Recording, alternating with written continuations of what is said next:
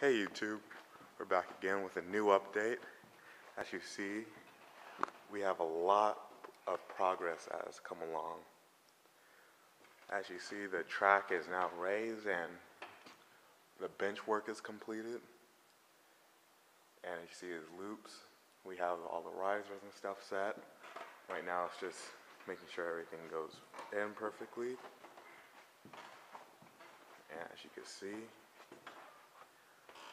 right over there is where the track will split, and the two main lines will be, one will be higher, one will be a little bit lower.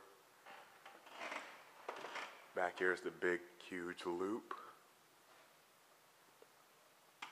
And as you can see, Cape Horn.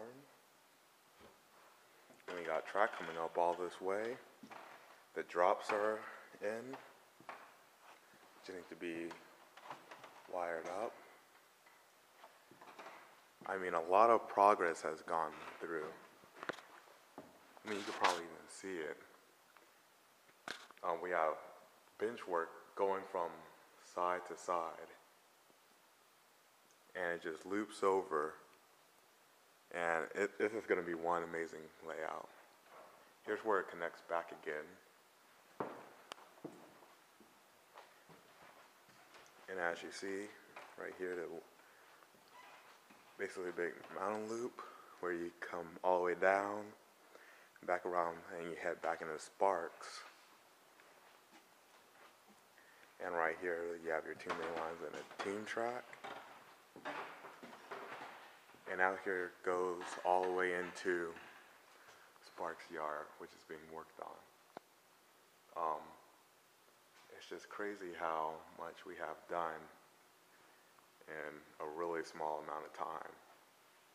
The layout's coming along greatly, which is really nice.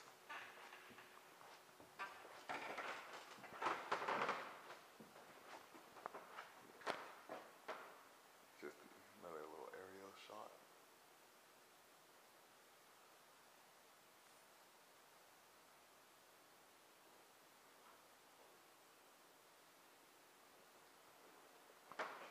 And all the way back down.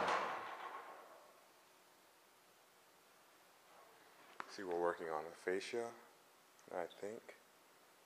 Or maybe that's just keep the dust out. I'm not too sure at this point.